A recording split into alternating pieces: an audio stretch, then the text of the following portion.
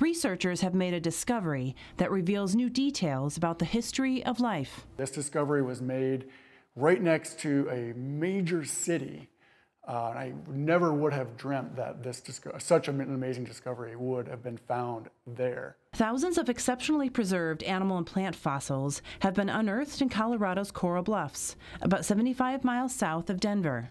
They are from the million years after an asteroid hit Earth and killed the dinosaurs, a little-known time period.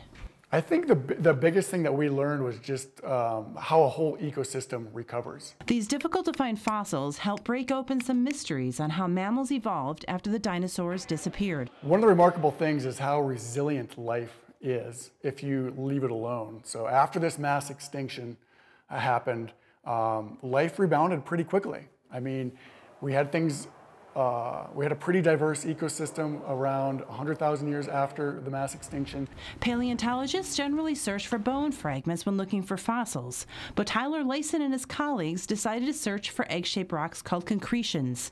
Inside, they found rare mammal skulls like a raccoon-sized Loxolophus. This animal is about the same size as the mammals from before the extinction. The rare findings, published in the journal Science, are also part of a documentary and a museum exhibit. The trove includes fossils from at least 16 mammal species and 233 plant species.